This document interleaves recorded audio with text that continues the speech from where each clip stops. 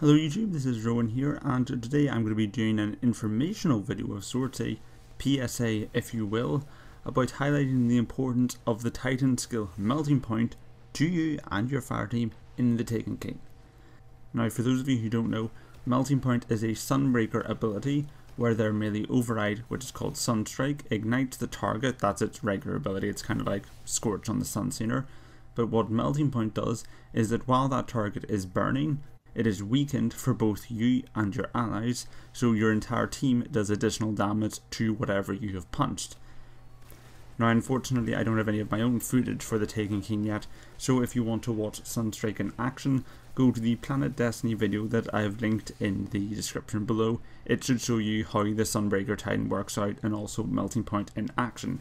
The point of this video is to highlight the similarity between it and a skill in Borderlands 2 called Deathmark, where dealing melee damage marks a target for 8 seconds. That target takes plus 20% damage from all sources.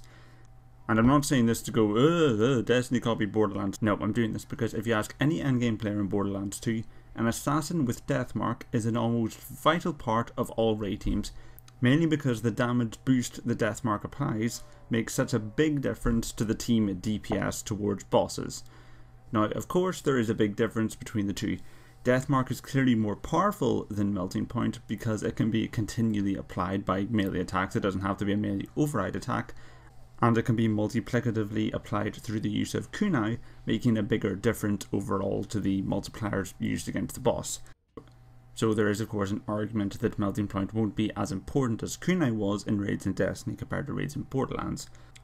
I however maintain that it's still going to be quite important, because even if the multipliers between Melting Point and Deathmark are very different, there's however a big difference between the games in terms of boss health, with Borderlands being way more over the top than Destiny. People complain about Valista Ark being a mountain of health, but he didn't have 3 trillion hit points like some raid bosses in Borderlands, did he? So I think the principle overall still stands, and we should be looking at Melting Point to be a key part of some raid activities to do maximum damage to bosses. Additionally, Melting Point has some extra features over Deathmark, like applying a damage over time or dot to the boss to prevent shield recovery, and hits to the burning target will register as a crit for the weapon, even from uncrittable weapons like fusion rifles, making current perks like White Nail, Triple Tap and Outlaw, as well as future perks like those on the Data Mined, Vestian Dynasty and Fate of All Fools much more useful against bosses. So, hypothetically, if this is going to be as powerful as I suspect, how do we make better use of this ability? Well, the two main problems with using Melting Point consistently against a boss are firstly to have your melee override charged quickly enough so that when the burn wears off you can apply another one for more consistent damage, and secondly being able to tank enough damage to be constantly up near the boss and punching it, because, you know, Titans, direct arms, all that, you're going to have to be able to survive quite a few hits. So first, we need to get the charge up ASAP. There are many ways to do this, such as strength, the perk Simmering Flames on the Sunbreaker, which will charge your melee faster when your super is full. But let's face it, there's no better way to charge your melee override than with a Monte Carlo, which is going to be one of the exotics brought forward in the Taken King, so it will be a useful weapon, so you aren't going to have to reduce your effectiveness by equipping it. Hopefully if you're on PlayStation you'll already have it, and if not, I'm sure that once it's available to all, it will be sold by Zure or something to make it more attainable. So get your hands on a Monte Carlo and that overrides the first problem completely. Now the second problem of giving yourself enough health to survive the boss at close quarters. Hopefully this won't be too bad, because what we've seen bosses in the Taken King aren't going to have as many of those like proximity Nova Blasts that current bosses do, which make punching them so immensely difficult. Bearing that in mind, the closer you get to a boss, you tend to take more damage anyway, even if they don't have those insta-kill blasts, so let's just play it safe. At the moment, the best way I find to survive a boss is to use a Defender Ward of Dawn with a Blessing of Light.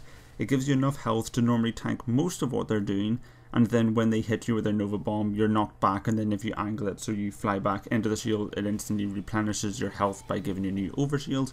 And this is very effective for like if you're using a shotgun or something to be up and close to the boss quite consistently. So this going forward would be a good way to get you close enough to apply the Melting Point to the boss.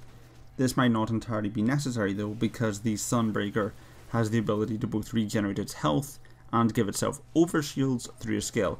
Now of course how practical those skills will be, that's something to be determined. And if those skills aren't working out too well to support you, maybe try and convince one of your fellow Fireteam Titans that they don't have to be a Sunbreaker because it's new content, and you know, help everyone out by sticking to Defender. And hey, on the plus side, if you can survive next to the boss without external health, that Defender can get supply the team with weapons of light, even further maximising your DPS, so it's a win-win scenario for the Sunbreaker Defender combo in my eyes. But that pretty much sums it up, just a little PSA video to say, hey, Melting Point is going to be quite useful, so when you're planning your raid teams to go into the King's Fall raid, I'd recommend to have at least 2 Titans on there, just because this thing, it could definitely help whittle a boss's health down faster. But anyways, this has been Rowan, so hope you found this video informative, and if you did, why not like it, comment about your own ideas for builds to go into the Taken King with skills that you've seen. Maybe you've seen something that's pretty awesome that I've missed out on because Titan Master Race blinds me. Anyway, enough of that. Thank you very much for watching, and goodbye.